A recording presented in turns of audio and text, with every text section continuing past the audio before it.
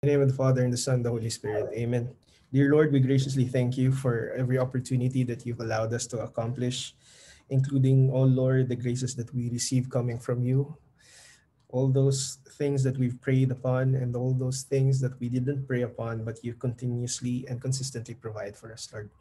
May our hearts be pointed in the right direction as our purpose be defined by your will. This we pray through Christ our Lord. Amen. Saint John Baptist de La Salle, pray for us. Live Jesus in our hearts forever. In the name of the Father, Okay. and the Son, and the Holy Spirit. Amen. Okay, good evening. Sige, just heads up, for Wednesday, there will be definitely a quiz to for the class. So that depends on how far are we gonna finish for today's coverage. Okay, but ideally, I hope we can finish enough so that we can proceed with human relations na part. Okay? Sige, let me go and share ahead for this one. Oops, sorry. Hindi yung mga... Okay. Okay. Wait. Sige. Which part did we end last time? Did we end Article 4 or 5? So Article 4, 5. Sige. attorney. So, Article 5, acts against the provisions of mandatory or prohibitive laws shall be void. So, in just a short note, this is actually very much common sense, meaning to say when the law particularly prohibits it and you execute or provide uh, performance over it, then everything in consequence of it shall be considered as void. Unless, again, usually the law provides an exception. When in particular, a particular prohibitive act says that it can be ratified or in some ways it can be legitimized, then it is one of those ideals of which it can be permissive, granting there are circumstances surrounding its admission. Okay, so this is just a point of reflection. You need to understand the nature of the provision of the law. If the law states otherwise, then it is permissive. But if the law says that it's mandatory, meaning everyone is required, regardless of age, sex, or any point of identification, then you have to obey it. By same reason that this is usually the popular legal maxim, dura lex sed lex, the law is the law. The law may be harsh, but it is the law. So, munang mga mabatian niya sa mga very popular people. Yeah, magambal silang law is law. Okay, not even understanding what the context of that would mean. All right, so there are discussions here. So there are different kinds of mandatory legislation. They are most likely penal in nature, and they correspond to a positive, something that you must provide or do. And then there is what we call prohibitive or a negative part wherein you should never perform something. There's a lot of provisions in our penal laws that really requires you to define the particular act. Say for instance, the killing of one person to of another is considered as a what you call that, a negative legislation, meaning to say if you perform that, definitely there's a penalty that corresponds to it. Um, what about something that you must do, or else if you will not do it, then definitely there will be consequences. What I have in mind is under our National Internal Revenue Code, wherein citizens, especially corporations, are primarily required to file their income tax returns, and the failure to do so would amount to a certain penalty. Okay, so positive act means that you are required to do it, Negative act, there is a prohibition on your part to actually perform it. So generally, in order to be valid, the simple, this is the requirement the last time I remember discussing this. Kung may mga parente ka mo say for instance, si tito mo, si tita mo, and sila ni Tito Henry C, sang buhay pa siya, nga ba kasi yang i-donate biyang imo nga ibang nga property, and when they donate it, the requirement is that while they are still alive, they must execute it in a public instrument, meaning it has to be duly notarized. If it is not duly notarized, then the donation becomes null and void. Or if they simply donated it through oral donation, sabi niya, oh, imo na na. Mm, there is what we call a nullity to that kind of form of donation by reason that the requirement under the Civil Code particularly describes that a donation inter vivos involving a piece of land or a parcel of land must be in a public instrument. And their failure to do so would mean that you would have acquired no real or better right than any other individual. So that's the requirement there. All right. So there are exceptions to this. There are different provisions which may allow it. When the law makes the act not void but merely voidable. All right, I think it's very important for you to understand what's the difference between voidable and void. Do you have the concept? You understand voidable and void? Sige. Anyone would like to volunteer and provide us an enlightening? Oh, go ahead, Pat. Hello, attorney. Am I audible? I cannot hear you. Or kasi ako lang hindi ko mabatian Hello. ng self ko. Oh, I'm sorry. Attorney. Ara na. Okay. Sige, go. I think avoidable means that pwede siya ma-consider but pwede pa siya i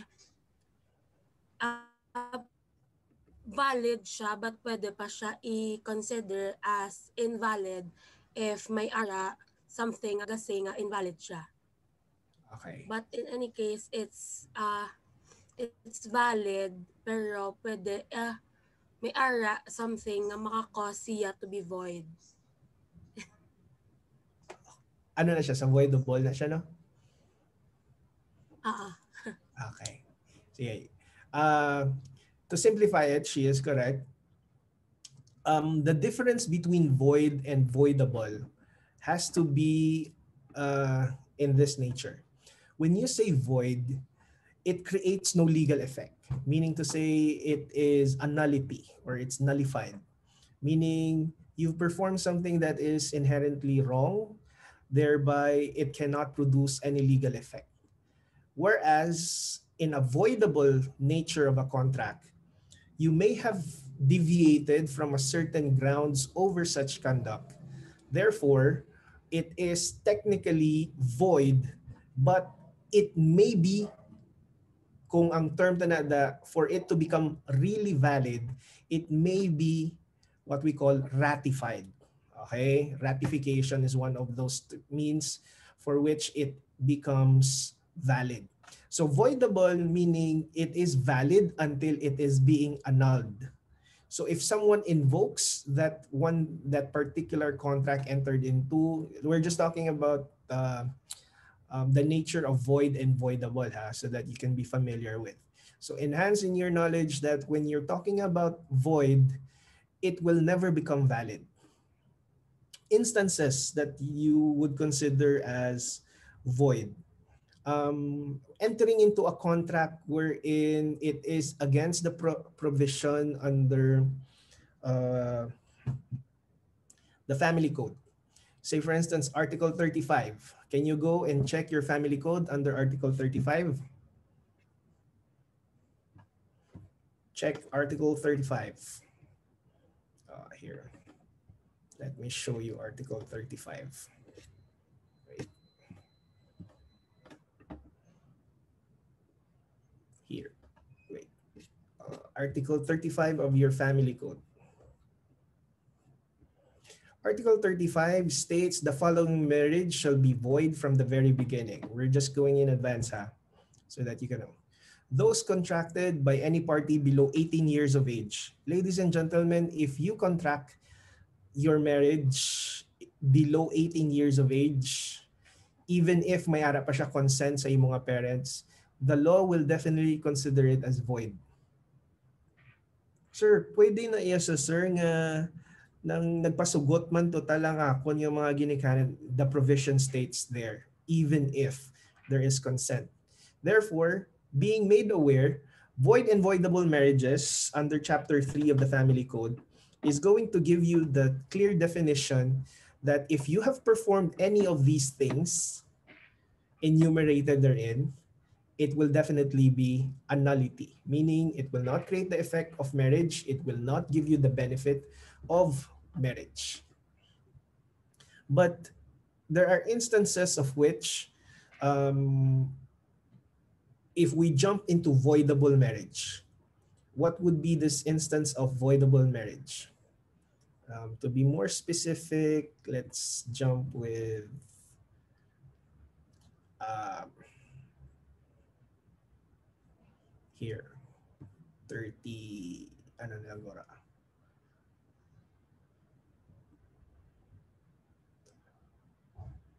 Kay ang chapter 3 daan, it's going to tell you what are void marriages. Void marriages by reason that there is an absence of the essential requisites or the absence of the formal requisites. And there are void marriages by reason that it is against public policy. So there's a provision under 45 here. Under Article 45, marriages may be annulled for any of the following causes: that the party in whose behalf it sought to have marriage annulled within 18 years of age but over, below 21, solemnized without a parental consent. So, just to recap, the minimum age requirement for you to get married in this country is 18 years of age.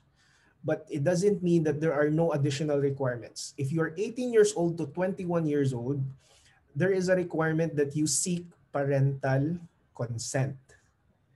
Okay? Parental consent is needed. Above 21 years old to 25 years old, there is a need for parental advice. Okay? So, meaning to say, if there is a defect, you're 18 years old, but apparently you were not able to get the parental consent. By this reason, that can be considered as voidable by the sheer reason that you've reached the minimum requirement of 18. It's just that there is a formal requisite, which is the parental consent that you were not able to secure. Therefore, that marriage is technically void, but but our law will look at it as valid until someone will invoke that can be nullified. Okay. So valid gyapon ang inyong kasal maski wala ka sang parental consent. Alright? But pwede mo na siya mapaanal. You have a marriage annulled was 8. Okay? Pwede niyo na siya mapaanal by this reason that you have not acquired that particular parental consent. So this is again one of those nature that forms under voidable marriages.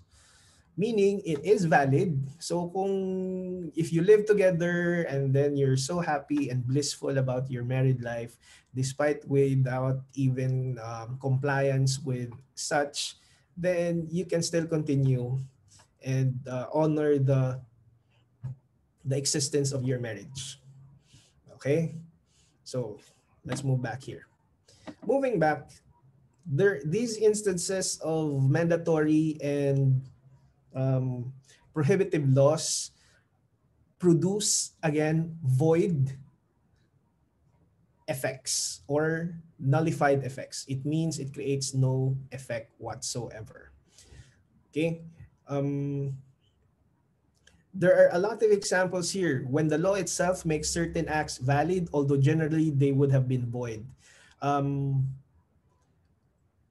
High alai, horse races, sweepstakes, these are technically games of chance which are by in itself are prohibited, but by sheer reason of legislative fiat, they have acquired lawful status because of the economic value that it reaches to. So if the law in itself would render it valid despite if you look at it in our cultural sense, gambling is against our public morals, but because the law has declared it to be legally existing, then it can proceed as is.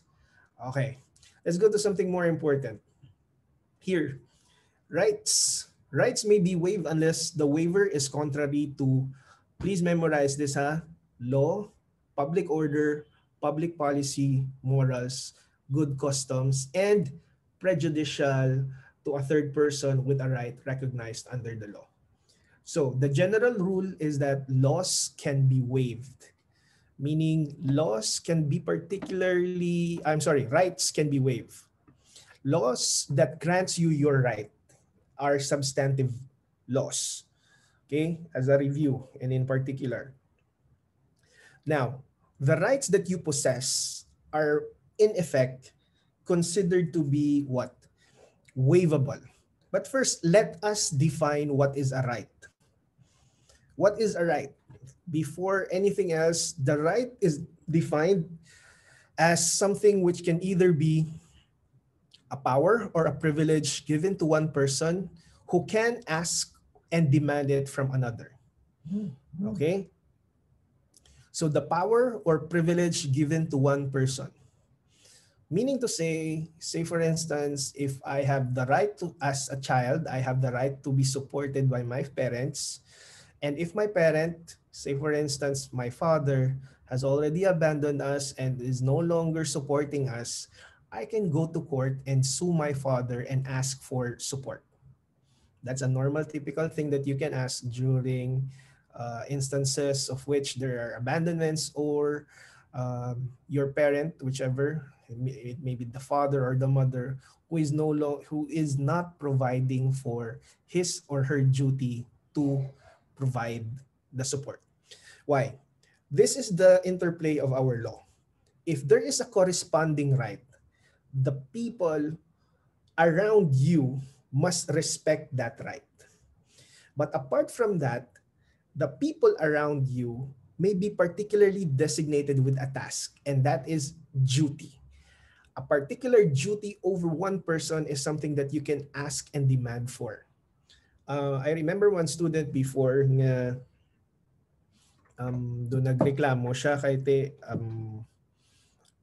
that student was very much desperate because who's gonna send her to law school and all of that.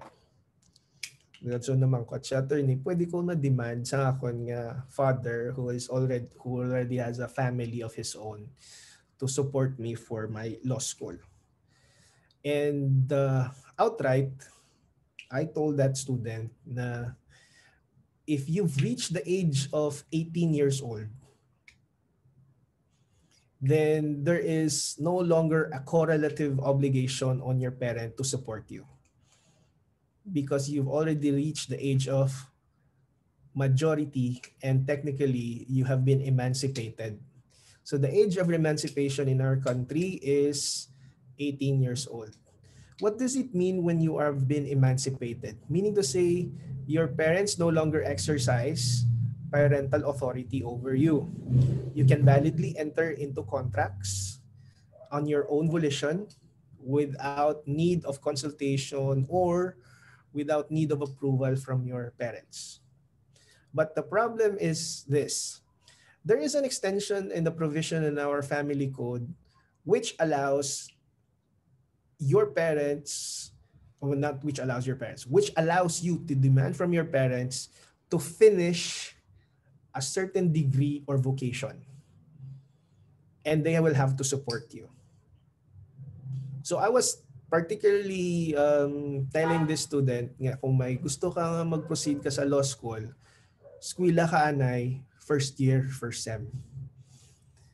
Once nga nakaskwela ka, you can then have a preferential right and demand that your parent, whoever it is, should support you until you finish this vocation or this degree. Mo na siya, attorney. I never heard from her ever again. So I do not know if she was able to. But I'm not particularly sure kung nakaproceed din man siya or wala. All right. So again, please be mindful of how would you define a right. A right is either a power granted to you by law or it could be a privilege granted to you. But the sole purpose here is that you can demand for another person to respect your right. Now, this is where cases in our country would usually prevail. If one person did not respect your right, then usually you can sue them if they did not respect your right. That's one of the elements for a cause of action or a cause to bring a litigation to the courts. Now, rights may be what? Rights may be either personal or they are real. Real rights, such as jus in re or jus in rem, they are enforceable against the world and the whole world. Meaning to say, this is the nature of a right. If I own this particular pen, I can enforce it against the whole world, meaning I can exclude other people from its use. I can actually claim it if somebody took it from me. So meaning to say, I have the right of ownership and possession over this particular thing. It may not just be a ball pen. It may be land. It may be a car. It may be some other property of which you have legitimate ownership over it. Now, if somebody took it from you, you can institute an action to reclaim whatever it is that was taken away from you or was stolen from you. That is a right that you can enforce against the world. Sino pa man na siya nga Poncio Pilato ang nagkuha sa imo nga property, kagina nga tao, maski ano pa na dang posisyon niya, you can actually vest and give him uh, a legal action of which you can enforce, meaning ipatuman mo lang yung against the world. Do ka timing gina kong Valentine's, no? You and me against the world. My love for you is jus in rem. You and me against the world. So, anyone against my own interest over this, I can enforce my right. I can exclude you. I can, I can eventually just simply claim if you are going to get this, I can actually enforce that. Real rights. The other right in particular is personal rights or used in personam or use ad rem. Meaning to say, you only have a particular right to enforce against an individual. Personal right.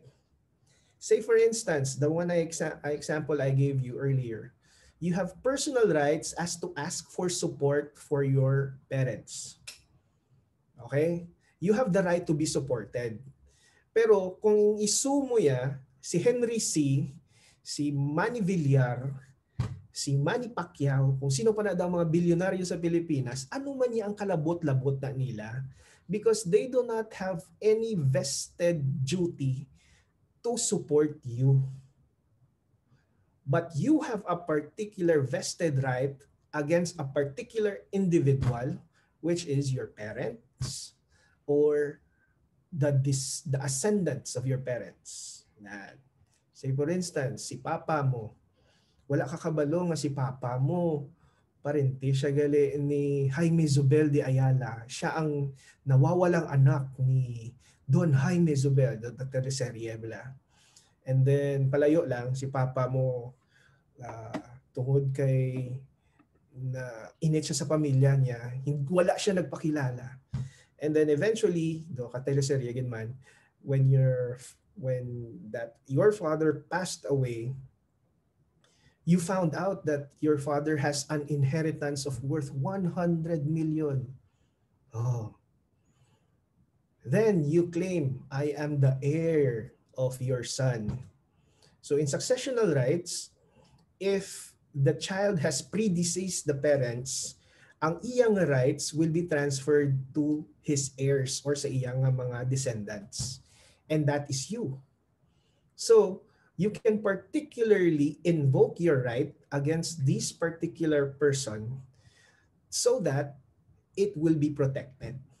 Okay? This is the interplay of civil law, and it's so beautiful because number one, it gets to kumbaga, it gets to define what is the duty of other people to you. And also sometimes it gets to define your duty to other people. So, I hope this is clear when we're talking about right. It is something that you can invoke, demand from another because it is a power or an entitlement or a privilege granted to you by law. Okay? So, please also note that the subjects that are involved here can be an active subject, a person who is entitled to, and the passive subject who is a person who is obliged to suffer the enforcement of that right. Okay? Waiver. What do you speak when what do we understand and speak about waiver? When we're speaking about waiver, it is the relinquishment of that known right. Meaning, balanda, baida, 'di ba? Duka mo na. Say for instance, may area particularly and in reality, I know people klasmitanay pautang ako da bianay be. Pautang ako da 50 pesos. Sa dason, Shina. Sa dason, 500. Sa dason, load. Gcash na be. Forward yan ay Gcash kay hindi ko kataya sa akong anong mga activities nga ginatayaan niyo online. O sabong, hindi ko kataya sabong. Yung mga sabong din inyo. Na, o si mama mo, si papa mo, day, load yan ay akong cellphone. And then, mambal sila nga, ay wala ko di may kabayad gali sa imo kaging hulam ang naghulam sa imo mambal way ko di kwarta mambal ka na sige bayin na lang to. That is a relinquishment on your right to actually ask for its enforcement. So take note that when there is a waiver, it has to be intentional and voluntary. It has to be in this particular set wherein when you are trying to waive your right, kinsi di mo amo sang waiver meaning to say pabayin nyo na lang to, wala na to, stop na to.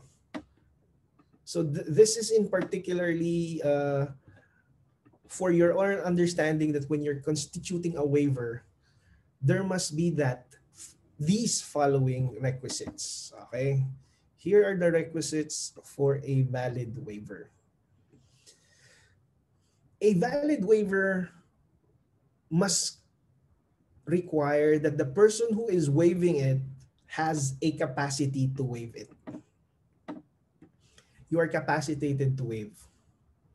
A minor is not allowed to waive his right because they are not capacitated. Much so if one is non-compos mentis or he is an insane person. Say for instance, sila ni mama mo, ginaway ka mo da. Ma, ano gid ba lang gusto mo kay si mama mo be? She's always nagging you. Or your parents always nagging you. Balon mo, maginaway na gid ka mo kay wala niya ka ginapasugtan maglagaw. Oh, kay te, gusto mo hindi ka mag-quarantine and all. Bahala na ka mo da. I-waive ko na ang akon nga inheritance. I-waive ko na ang akon. Sus, kung pilagin mo kuno abi ma-inherit mo kuno eh. On your part, you're the one who's trying to waive it. But please take note, if you're a minor, you cannot waive it. Okay? As a minor, you cannot waive that right. So the second requirement is that first requirement, the person waiving must be capacitated. Okay? There must be capacity on the person making the waive. The second one is that the waiver must be clearly made, but it doesn't have to be expressed. Meaning it must be in a particular form and it must be definite that you are waiving something. Okay, that's self-explanatory. Next question is the person waiving must actually have the right in trying to renounce or to relinquish the right. Let's go back to that example. Ging-waive mo ang imong inheritance. But please take note, butang tabi nga hindi ka na minor. 18 years old ka na and above. You're trying to state, I am waiving my right to inherit from this family. I no longer want to become a Zobel de Ayala. I no longer want to become a Villar. I no longer want to become an heir to the Henry C. Ano ganing pilido ni Soyun Jin sa Clash Landing? Basta, di ba, may empire to sila. So, he's trying to waive everything, his right. But please take note that that right must actually exist. There is a difference here because you cannot waive that is something that you do not have. If inheritance is not given to you yet, you do not have anything to waive from the very start. Why? Because that is only inchoate. Inchoate meaning expectancy. That's not an actual thing that you possess, but it's a mere expectancy. So the mere expectancy is something that you cannot in particular waive because you do not possess the right yet. Hulton mo anay mapatay kung sino na da ang ma-relinquish ang property sa imo. Hulton mo anay sila mag-demise so that before mo na siya i-waive. Kung hindi mo na sila, kay ga-expect ka pa lang eh. Please take note that under our laws, inheritance becomes vested only at the point of death. Meaning to say that while your ascendants, I mean, sorry to say that's morbid, but while your parents are still living, you do not have an ounce of right to claim that these things are yours because your right will only arise from the moment that they have demised or they are demised. And that's the sad reality. That's the general rule, ha? Unless they have executed donation inter vivos or donation during their lifetime, then you have particular rights over it. But say for instance, there is nothing there that they have executed. You're just simply enjoying and assuming that kung wala na sila, syempre sa imo man na di makadtong tanan. Hulat ka na nga wala sila eh. That's the sad reality. But of course, you cannot waive something that you do not actually have. And that is the third requirement, and that's very much essential. The fourth one is that in certain instances, the waiver expressed in favor of the waiver must comply with certain formalities. Formalities, meaning to say it has to be in a certain format. It has to be in writing. Kung mag-waive ka sa right mo, there are particular things that in order to be valid, it has to be in a particular form. Waiver of your right, when you have done it orally, may be valid to certain transactions. But in other transactions, it would be required that you provide it in writing. Others, they are not satisfied that it is in writing. It has to be in writing and you have to register it. Others would not require to be registered, but it has to be in a public instrument. Just like the earlier ones, mag-donate ka property, dapat it should be a donation made in writing and in a public instrument. So those are some of the requirements.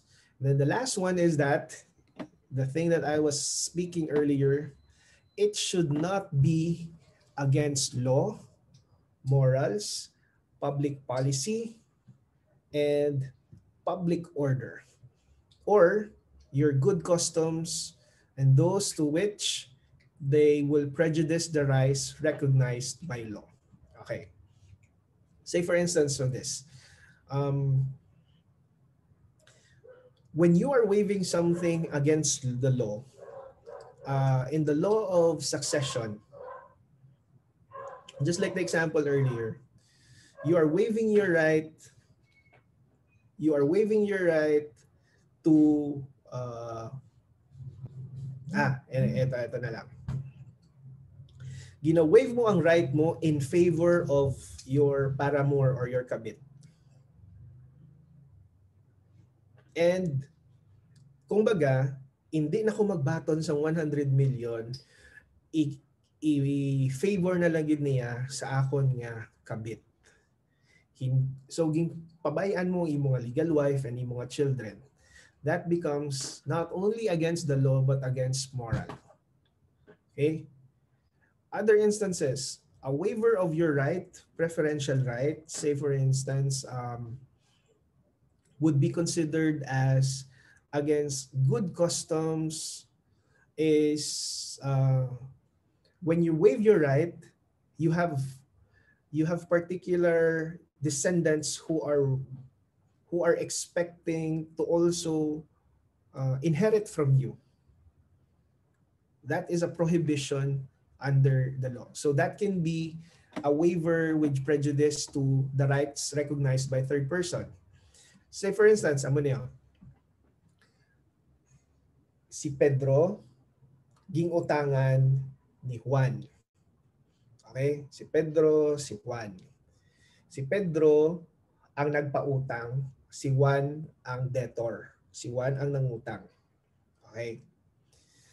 Ini si Pedro, may ging utangan man siya. Butang-tang ging utangan niya si Ana, babae. Before this, si Ana. Yung mga illustrations ko man. Are. Nalika ko lang sa balay mo. Okay. Butang ta, again, si Pedro, nagpautang siya kay Juan. Si Juan, may utang kay Pedro. Butang ta 1 million.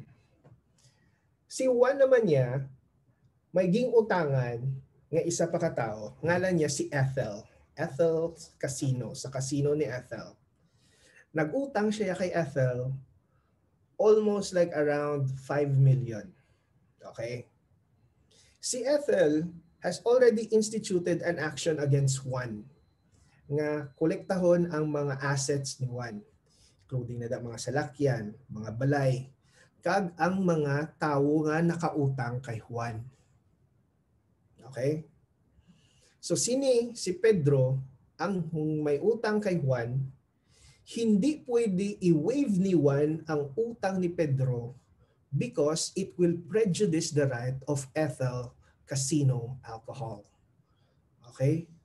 So that's one of the examples of which waiver may not be valid by reason of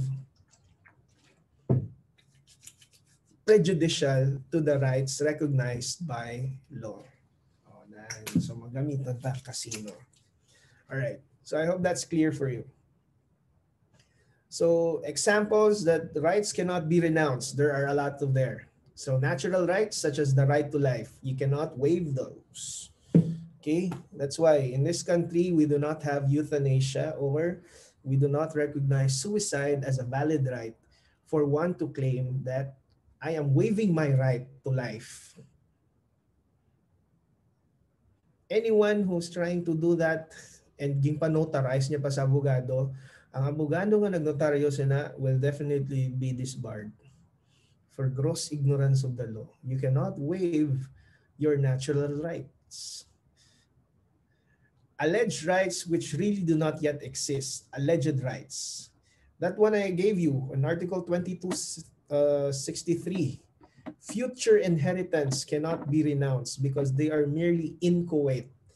Inchoate, it's spelled I-N-C-H-O-A-T-E.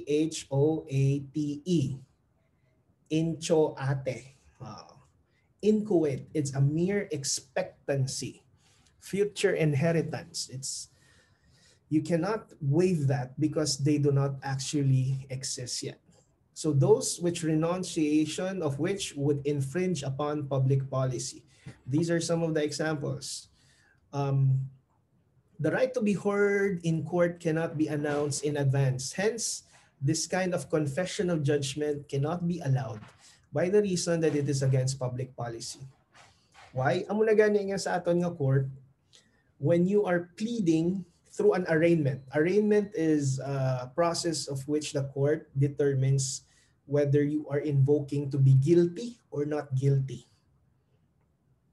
Kung mag-invoke kang ikaw, uh, Mario, ikaw ginaparatangan nga ginpatay mo si Maria. Ano ang mahambal mo? Guilty or not guilty? Mahambal si Mario, guilty. Ginpatay ko si Maria kay nakita ko siya nagahalukanay sila ni Pedro. Okay. Okay. So, in that instance, can it be possible that because Mario has already confessed, the judge will just execute a judgment that he is now guilty, therefore the punishment and penalty will be this equivalent? As a rule, it's not allowed because confession by judgment is not allowed by our court. Meaning what will happen? The court will continue to proceed with the hearing. But this time, the lawyers of Mario will be allowed to induce evidence to either justify his act or his acts may there might be some evidence to which it will lower down the penalty for his punishment. Other provisions here, the waiver of right, legal right to repurchase a homestead that has been sold if the waiver is made in advance. Are, this one, the example is, kabalo ka muna da sa mga duta na da sa Don Salvador, Benedicto. Of course, some say nyo na da, gakadto lang ka muna da, kaya nag-enjoy ka mo sa mga tugnaw, kape, sa waterfalls, all the scenery. Most of the landowners there are not permitted to sell that property because that is actually just a privilege granted to them as homesteaders, or meaning ging awardan ka sa gobyerno nga tagaan ka da duta kay para istaran mo. Ikaw nga bilang isa ka beneficiaryo, you are prohibited from selling that land.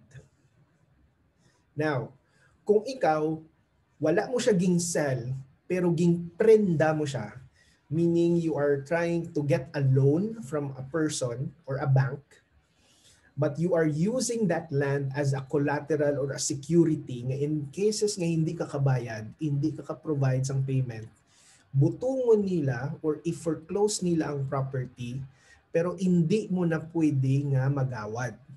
That is not allowed. That is against public policy because technically the law has already granted vested right over the beneficiary of this particular homestead owner. Okay? Other examples here, the third one, waiver in advance of a 1-month separation pay is contrary to public policy, but it's not a waiver after the right has accrued. So this one is more in labor law. So there's a lot of examples that are against public policy that you can note. When the waiver is prejudicial to a third person with a right recognized by law. Here, the same example as I provided you. Say for instance, while an heir may renounce his present inheritance, still if the waiver will prejudice existing creditors, may mga utangan niya, the latter can accept the inheritance in the name of the heir, but only to the extent of sufficiently to cover what is part of the utang. Okay? So yeah, let's try to move forward.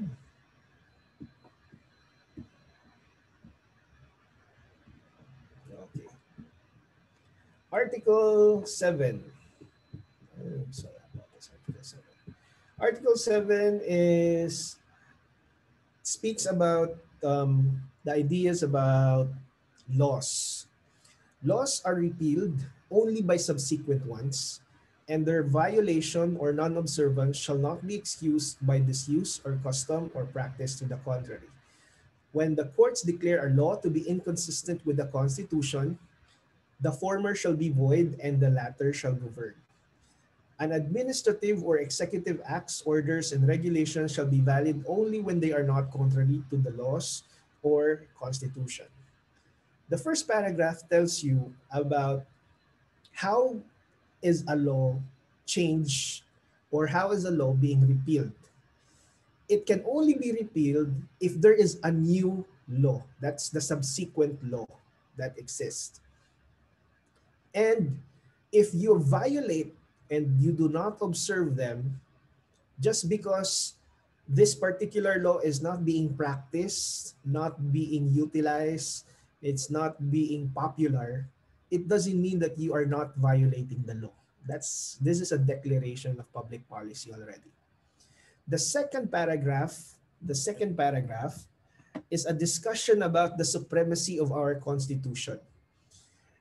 The supremacy of our constitution will always prevail above all other laws which are inconsistent to the provisions of the Constitution.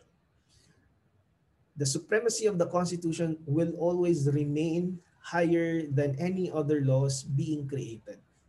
That's why if a law is declared inconsistent, it shall be considered void. Okay? Just like what is being discussed right now with the anti-terror law. It claims that there are violations that are included in the ATL or anti-terror law, which infringes our freedom of speech, freedom of association, freedom to believe, freedom of religion, included in all of that. Then we're awaiting that the Constitution prevails and the ATL will be declared unconstitutional. Therefore, they will be considered void and the Constitution will always govern. The third one is that in the hierarchies of our laws, number one in our hierarchy is the Constitution. Next are the laws. Masunod na lang nada ang mga administrative, executive, and other regulations. So if so long as they are not contrary to our law and constitution, they will become valid. That's why some of our lawmakers, they have what we call a provision or a repealing clause. Meaning to say, the format na nilang ilang law, as in kanami nami isang pagsulat nila ng ilang law. And then technically, under this certain paragraph, it is actually inconsistent with the public policy that is found under the Constitution. How do they make sure nga this one provision does not nullify the entire provision? They have what we call a repealing clause. The repealing clause would state therein that if there is some provisions here that are inconsistent or against the provisions of other laws or in the Constitution, that inconsistency is deemed repealed, subject that the rest that are valid shall not be affected. Okay? Because under your statutory construction, supposed to be, you take the law and as if it is in a whole part. So the moment that there's one provision there that it's contrary, and then there is no repealing clause, then you will nullify the entire law. But to remedy that, our legislators always include at the bottom part the repealing clause, meaning to say that if there is some inconsistency, if it is contrary to our constitution and our law, what is considered inconsistent will just simply be nullified, and the rest that are actually effective and consistent will continue. Okay? So here it's simply going to discuss the sources of law that we have It may be given under the Constitution, the laws. This is the hierarchy that we have.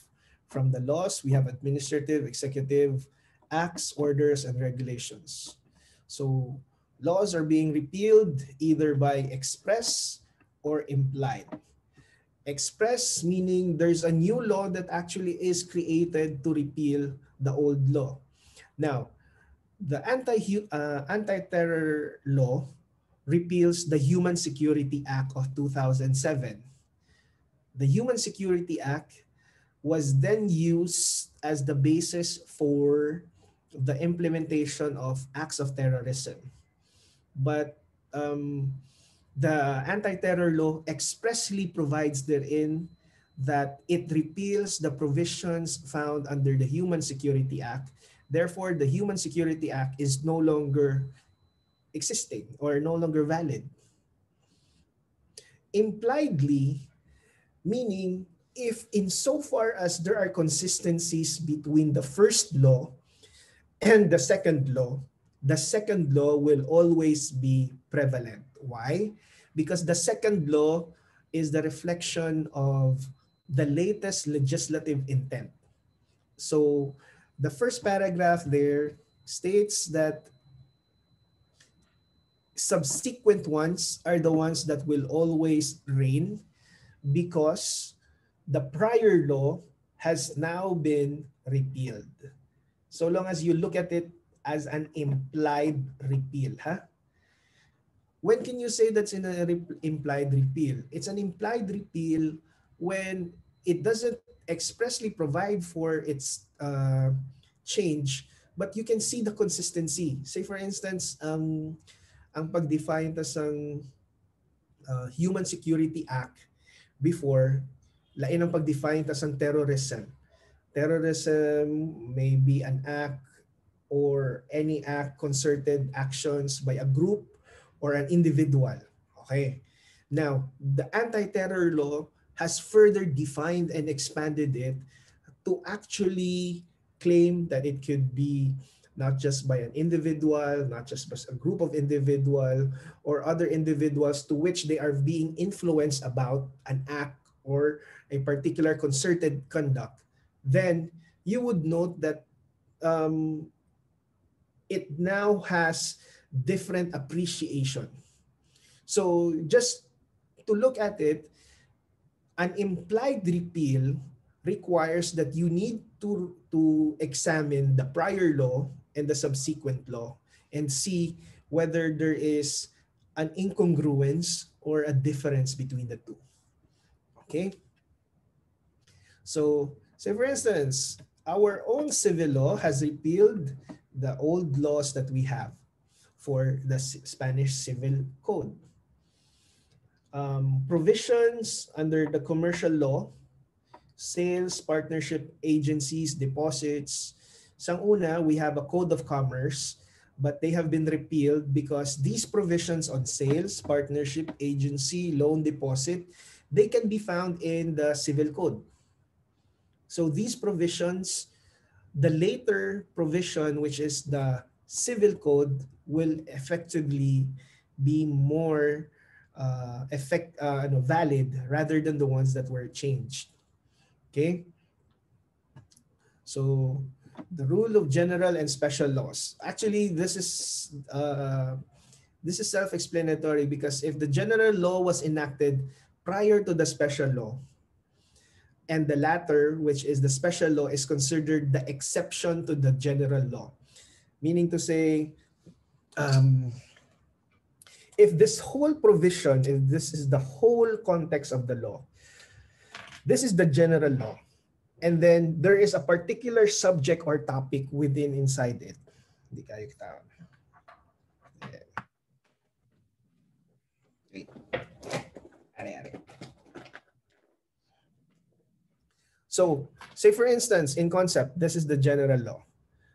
Inside of the general law is this particular content. The content may be, say for instance, marriages. Okay. Marriages. Marriages has been devotedly been redefined. Meaning to say, the special law will now be an exception to the general rule. Meaning to say, if we've defined marriages in different terms and in different contexts, then it will be the exception to the general rule. More particular definition is this. Under our civil code, we have a code of adoption. We have not a code. We have a law on adoption, on who can adopt and who can be adopted. But later on, we've enacted a law which is the domestic adoption law and the international adoption law. In the international adoption law, there is separate provisions wherein a foreigner can actually and validly adopt from the Philippines. In the general law, supposed to be, it requires 3 years ang foreigner nga mag-reside anay sa Philippines bago sila maka-adopt. But under the under the international adoption law, there is no need anymore for the 3 years requirement of residency. What is needed now is if they have a diplomatic relation, which is the national of that foreigner, if they have with them a diplomatic relation to our country, then we can particularly allow them to adopt. Okay, so those are some rules that you need to understand. So if the general law was enacted, what if naman yes sir, there is a general law that was enacted after the special law? Um, the general rule is that ang special law would still be effective unless the general law expressly declares the contrary. Meaning to say that the special law is now abrogated, or the special law has been approved or updated by the general law. And there is a clear and necessary unreconcilable conflict. Okay? So these are some of the rules that you need to understand between general and special laws. Amo lang gid niyo, the rule of thumb is that there is a general law and there is a special law. Ang pamangkot, diin ang nauna. Nauna bala ang general law? Kung nauna ang general law, kag nag-abot ang special law is the exception to the rule. Now, what if nauna ang special law and then may nag-abot ang general law? Wala effect. General rule, the special law will still be valid. And the general law can operate in its own. But if the general law provides for certain criteria, such as nag-expressly declare siya that is different from the special law, if it is clear and necessarily unreconcilable, then there is now what we call an abrogation of the special law, because the rule of all rules is that the latest law is the latest legislative intent, which is the main objective is to cure the defects of the previous legislation that was being given. So pinakaulihing nga laye would mostly be the latest recovery for all. All right, so it's 7:30. You still have classes, okay? So please continue to read until Article 18. Read it in advance and contemplate with all other topics. Yes, go ahead. Attorney, I would like to ask lang if you're gonna post the recording sa Canvas. Yeah, I will. Okay, and from last week man as well. Yes. Okay, The problem is this. I will only post the link because in Canvas, you're only allowed a certain number of gig. So what I'm gonna do is that I'm gonna post it first on my YouTube account so that I can just simply let you get the link from the particular, ano niya siya tawag, ng Canvas nga link to open. Okay? So give me time, but I will post it definitely. So for you to follow. Okay? Nonetheless, there is no substitute for trying to read in advance and reading it ahead. Okay? All right. Okay, all right. Any other questions? Ano klase nyo gani after? American Gov Ang attorney. government. Si Miss Saibel nyo? Doc Chu. Doc Chu. Okay. Sige. With that, with no other questions, happy Valentine's. I hope you had a good Valentine date and continue to be in love with the law. Right? Leave Jesus in our hearts Forever. forever. Thank you very Thank you, much. You can go. attorney. Thank you, attorney. Thank you, attorney. Goodbye. You can go.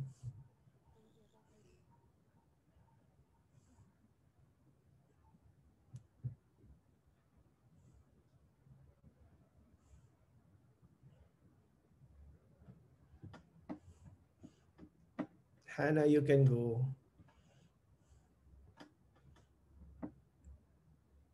John Paul, you can go.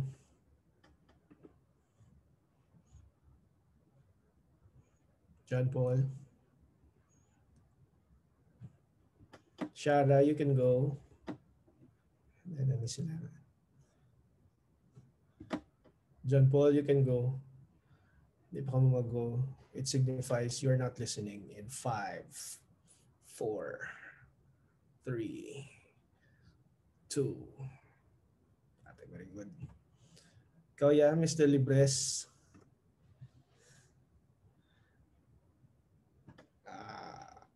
So that's a good reflection. Let it be written in memory that you are not listening.